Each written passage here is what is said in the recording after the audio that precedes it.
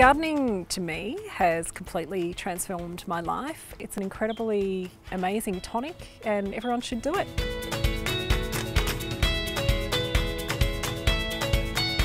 We started the Food is Free green space in answer to the fact that we had run out of space in the laneway because it is a very confined space. We realised so many people were in need, so we really did want to make a proper impact. And I've used green space as not only a space to grow heaps of food and be able to bring it back to laneway to feed our community, but also a great platform for us to teach education through our various self-sufficiency workshops. It serves a dual purpose: grow more food, educate people, and we're so grateful to the City of Ballarat for giving us that space. I didn't realise when I first moved here that it was such a massive issue, food security. A lot of people don't know where their next meal's coming from, or they just don't have access to fresh, good quality produce. So they can come here and learn how it's grown and also take some of this with them, but they can also take some of that knowledge back with them and start growing at home if they want to.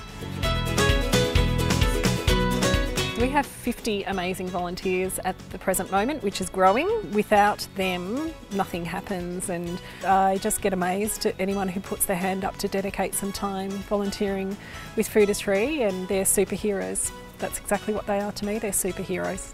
I would love to have a garden where you could grow fruit trees and tomatoes and beans and things, but we haven't got the space at home. But this suits me very well, where we can just come and do our bit and pretend it's all ours.